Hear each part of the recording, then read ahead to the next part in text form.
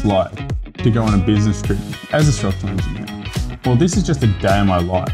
Or actually 3 to be exact. You see, I'm traveling to Sydney.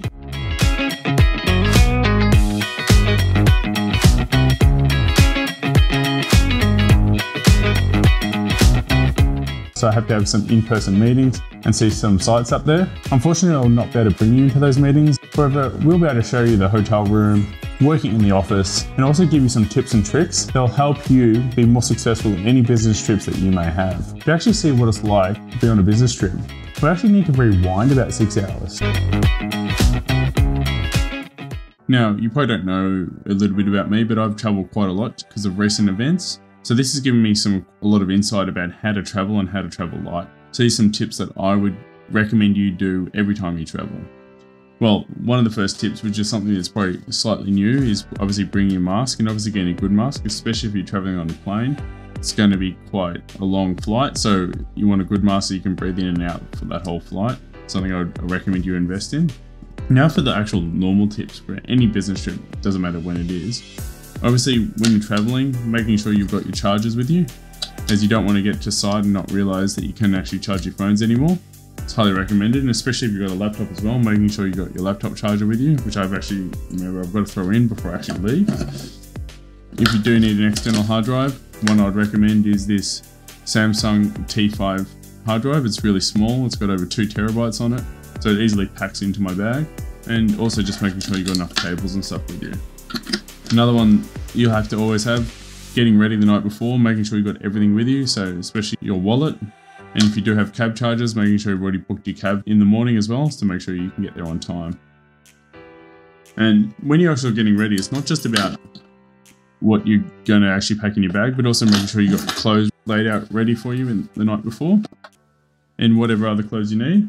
And when I'm traveling, especially for business, you generally need a suitcase or something, so you can generally carry a separate suit with you on that flight. So this allows you to keep your suit nice and neat when you're flying there, as you don't necessarily want that jacket on for that whole flight. And one thing I do recommend as well, especially when you're traveling, even for a week, is trying to keep it all in carry-on luggage. You don't want to have that check-in luggage, as it really slows you down. So it's really about traveling light and only carrying the minimum stuff that you need. And obviously with carrying light is having separate little bags for everything. So you can see I've got my clothes that's inside the hotel room. I've got my other electronics and stuff in a separate bag. So it allows me to quickly unpack and pack my luggage as needed. Yes, sometimes if you're traveling for more than a couple of weeks, you may not be able to get away with just carry-on luggage. However, wherever possible, trying to travel as light as possible and having that carry-on. As not only does it allow you to check in quite easily, as you don't have that check-in luggage, but you can also then just jump onto the flight and jump off the flight, so it allows for those transfers a lot quicker. See, quite often people pack way too much stuff. It's only for a couple of days. You should be able to fit everything into one bag. You see, we're actually waiting for the cab at the moment, which we've actually pre-booked, which is coming in at about 5 AM.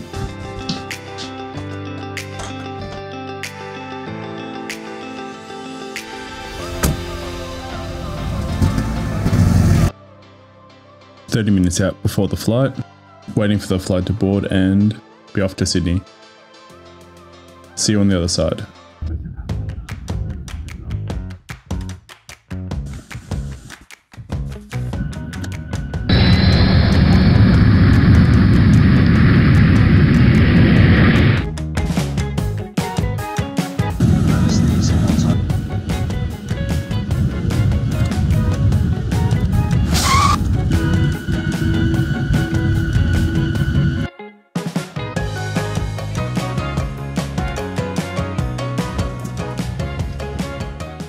Having landed in Sydney, instead of heading towards that taxi cab, we head for the much cheaper option, which is the train straight into the CBD of Sydney. So this is a pro tip for anyone travelling into Sydney. Grab the train. Not only will it be cheaper and quicker, but it's also more relaxing, as you get to sit on the train in a much more roomier, more convenient space.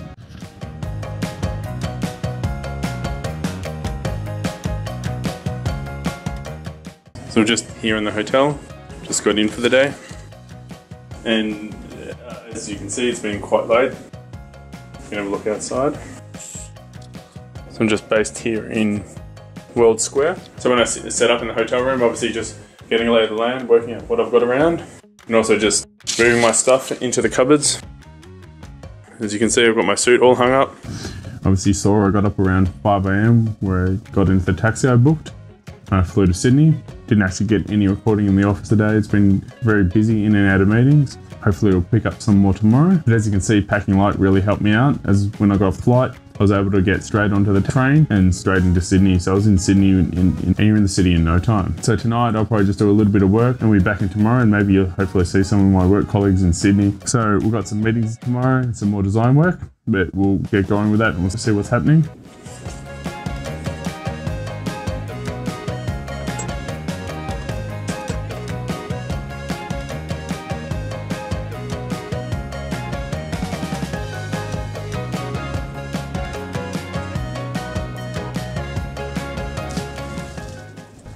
So just starting day 2 of 3, just going to grab some breakfast and we'll see what we can get out on the street in Sydney, and then I'll head into the office and see where we go from there.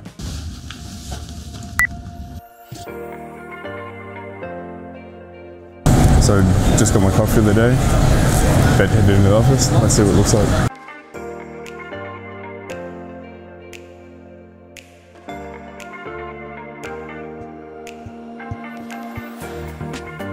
So when in another office, my role doesn't really change, other than obviously going in and out of meetings and going to different sites. When I'm actually in the office, I basically do the same stuff that I would in my normal office. So I'm still talking to staff, going in and out of Skype meetings, and designing structures. Obviously it's just day 3, as you can see I'm suited up, I'm going to be in and out of meetings all day, so hopefully we can also see some of the sights of Sydney.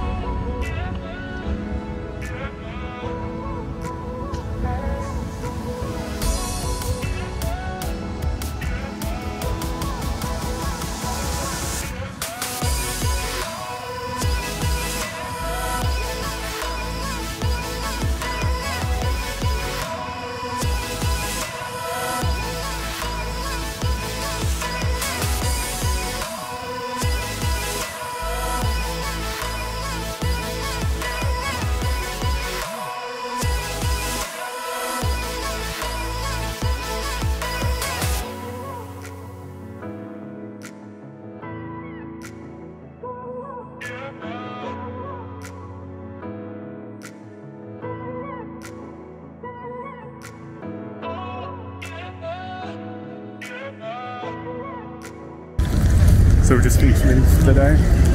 But we'll just go and see the Sydney Harbour. Have a look at what we're looking at. So we'll head back in the office and then we'll head to the airport.